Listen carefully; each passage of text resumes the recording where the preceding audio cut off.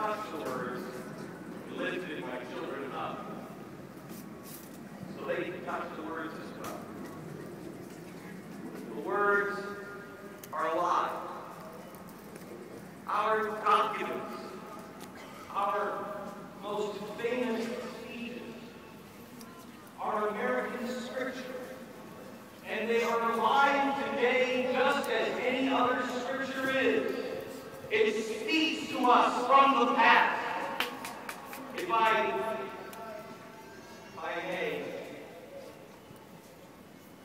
may share with you the Gettysburg Address and ask you if it doesn't apply today.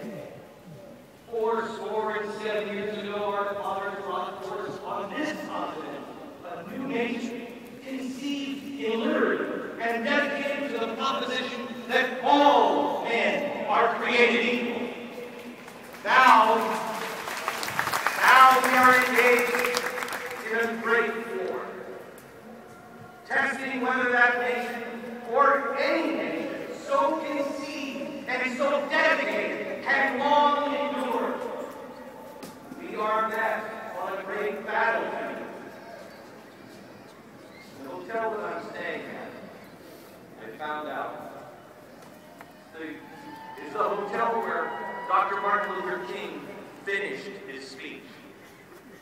But it's also a place where someone else wrote something. The Battle Hymn of the Republic, written here, in a hotel just down the street, because you could see over the buildings at that time. They weren't so high. And you could see, and they watched the battle. That's where the Battle Hymn of the Republic, here, was written. This is a great battlefield, filled with warriors on each side. We are met on a great battlefield of that war. We have come to dedicate a portion of that field as a final resting place for those who gave their lives that this nation might live.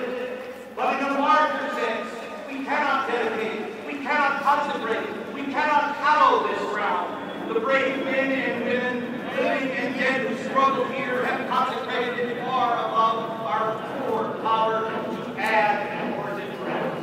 The world is a little note.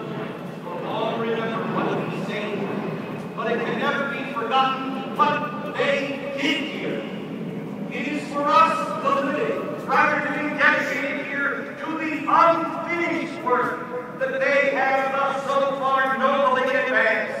It is rather for us here to be dedicated now to the great task remaining before us, that from these honored dead, we take increased devotion to that cause which they gave their last full